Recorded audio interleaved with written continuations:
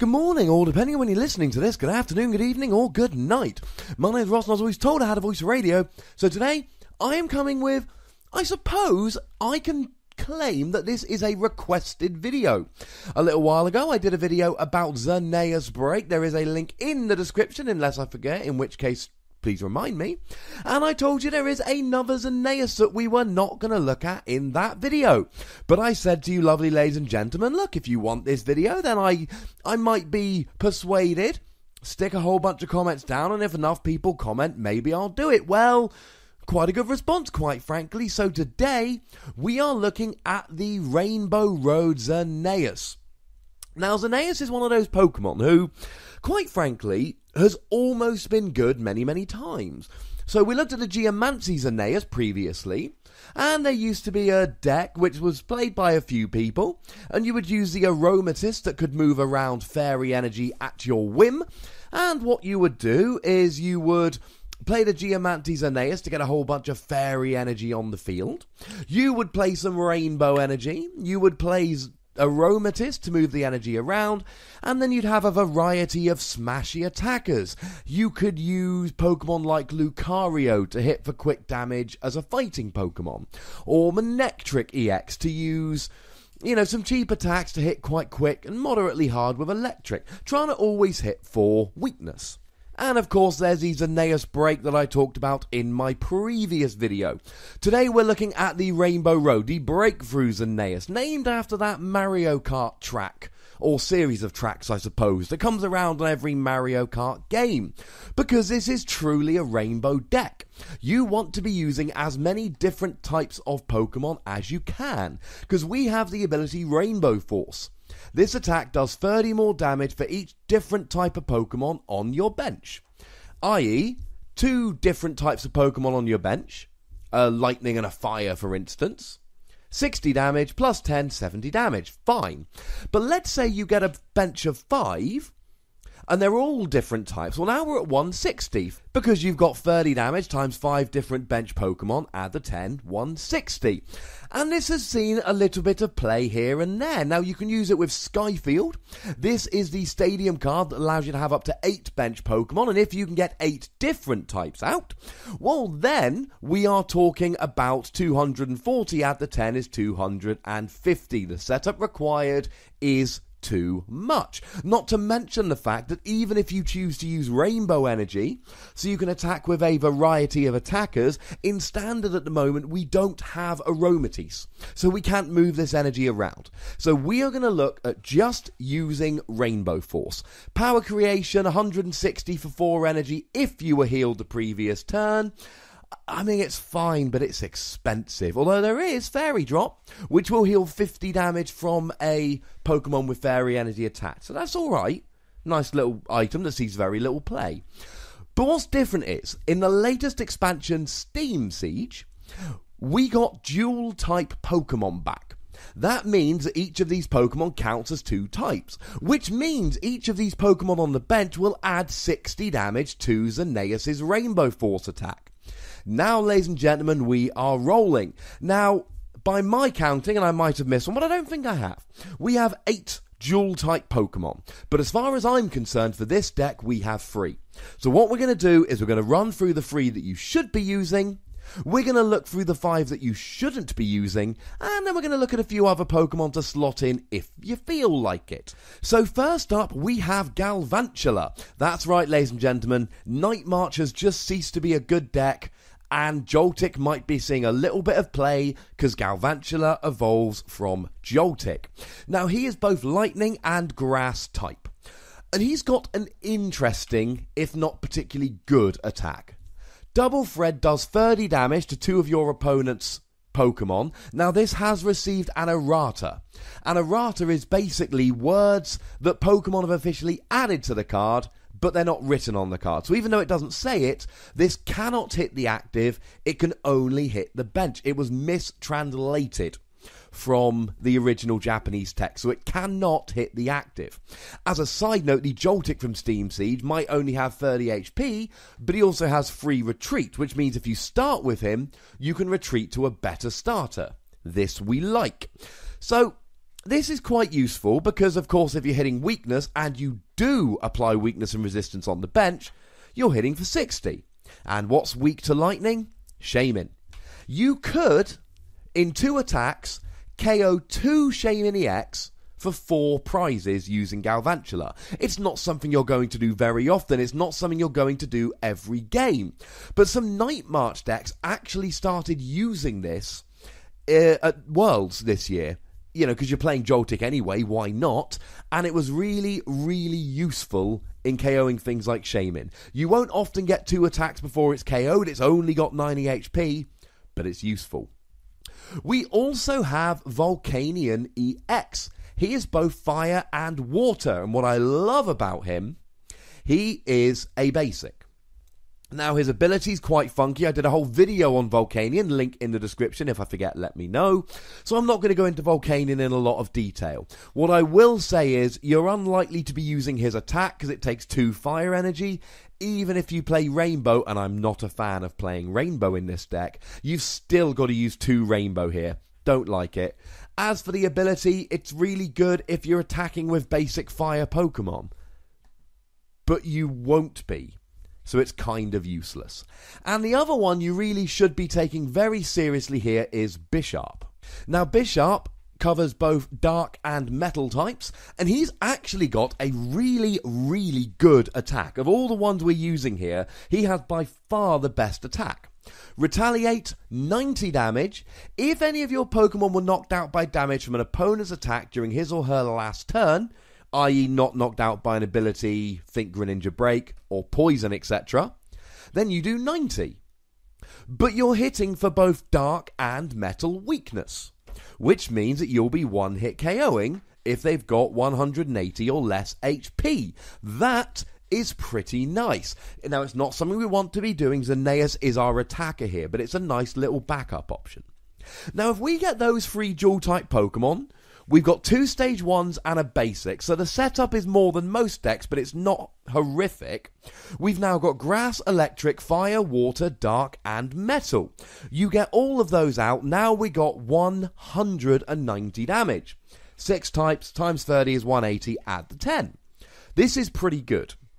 But the thing is, we're not really rolling with 6 types here. We're rolling with 8.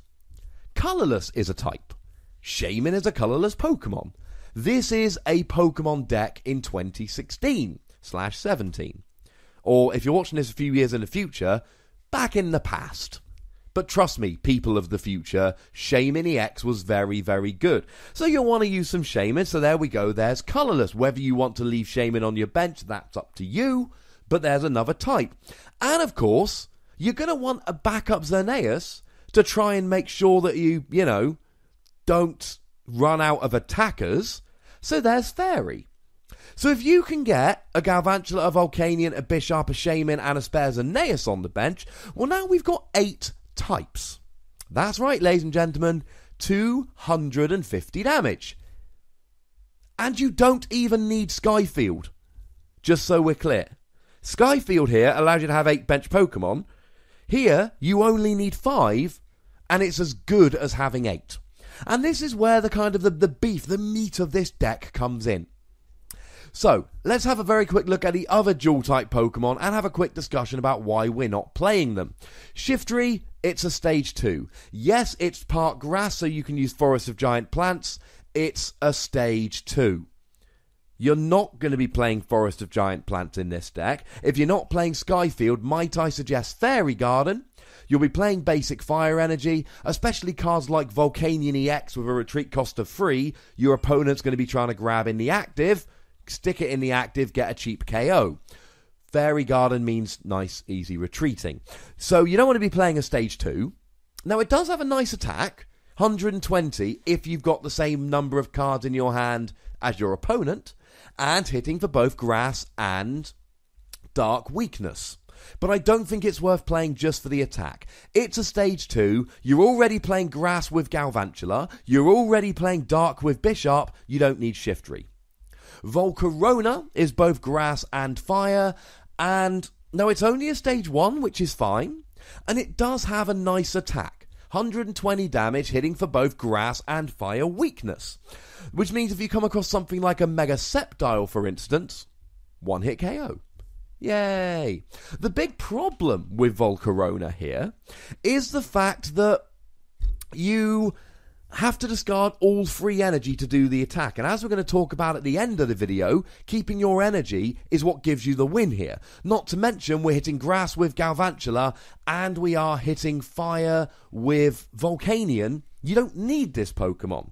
To be honest, the deck you would most want to hit grass weakness against nowadays is probably Greninja. And Galvantula can KO 2 Froakies on the bench in one attack. So you don't really need Volcarona. Mega Steelix, it's a Mega Pokemon. It's too much of a risk. Not only that, of course, but let's not forget that Mega Pokemon, you have to end your turn to evolve. Unless you've got a Spirit Link attached, which means now you've got a Stage 1, but you've also got to play the Spirit Link. Now, it does introduce Fighting as a new type. Metal is covered with Bishop, but this would be your only fighting Pokemon. Let's be clear about it, ladies and gentlemen. You don't need it. As I've said, we've got 8 types covered.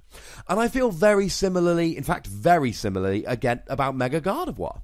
I like Gardevoir. Gardevoir is my boy, or girl, depending on how you see Pokemon genders, in Pokken Tournament. I like Gardevoir. I want to play Gardevoir. Mega Gardevoir is both Fairy and Psychic. But we're already hitting Fairy with Xerneas. We don't need Psychic, as I just said with Mega Steelix and Fighting. We've got enough types already. And let's face it, we don't really want to be playing a Mega Evolution Pokemon with the Spirit Link, and we don't want to be giving up our turn to evolve. The final Pokemon is Azumarill, and I'm not particularly against Azumarill, but why would you play it? Azumarill, we're talking Water and Fairy. Well, Fairy, we've got Xerneas. Water, we've got Volcanion, who is a basic, whereas Azumarill is a Stage 1. And even in terms of attack, 60 damage on a heads for a double colourless. Ladies and gentlemen, you have better places to use your double colourless here. Don't do it. Now, this does mean there are a couple of types we're not hitting. We're not hitting Fighting. Now, if you want a cheeky little fighting Pokemon to use, might I suggest Carbink? It's a basic, it's got a retreat cost of 1 and a safeguard ability, meaning it cannot be attacked by EX Pokemon, which is kind of funky. Maybe you need to try and stall for a turn, it could help. We're not hitting Psychic. Now, you could use Hooper EX as your Psychic, but you're unlikely to be using many EXs here. I suppose you're using Volcanion and Shaman, but I'm not a huge fan of it here. If you really want a basic to use, you could use Mew and use the ability to copy Xerneas' attack to hit for Psychic weakness. Or you could use Deoxys to draw 2 cards on your first turn if you're going first. Just an idea. If you want a Dragon Pokemon, if you're playing Rainbow Energy, which again I don't particularly suggest you do, you can use Latios to try and get some cheeky turn 1 KOs. Or you can use Giratina, and I like Giratina here, purely because, not unlike Carbink, it can't be hit by Mega EXs, which means you get some modicum of protection when you stick it on your bench.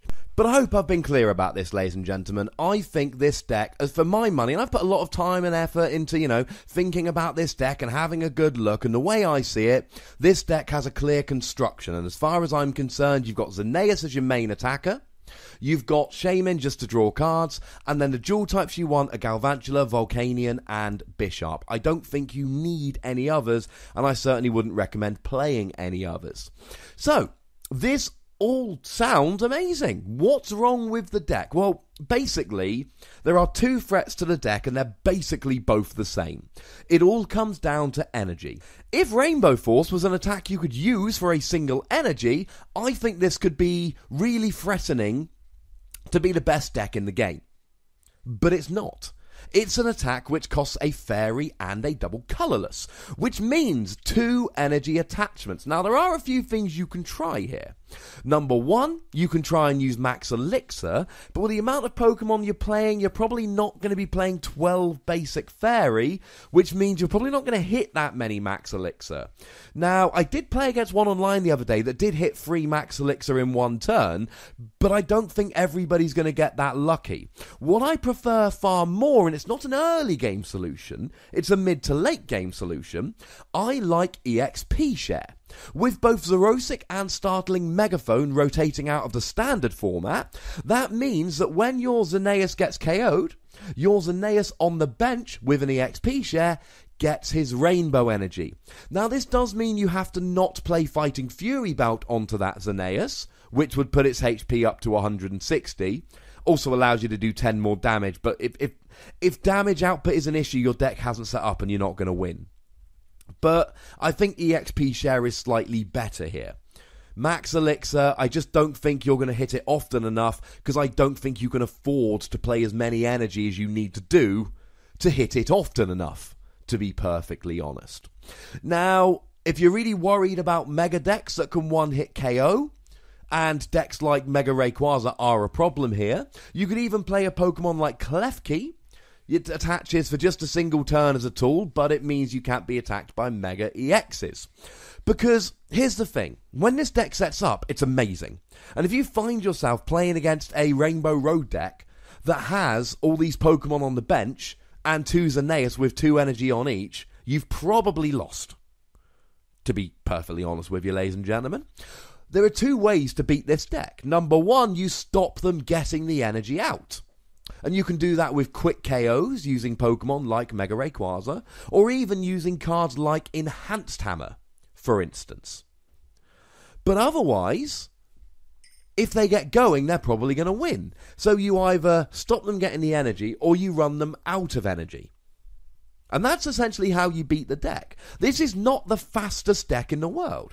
If you are very lucky, on turn 2, you're going to have Xerneas with 2 energy, and you're going to have 2 stage 1s and a couple of basics on the bench. That is the best case scenario. And that is not always going to happen in every game. When it does, you're probably having a good game.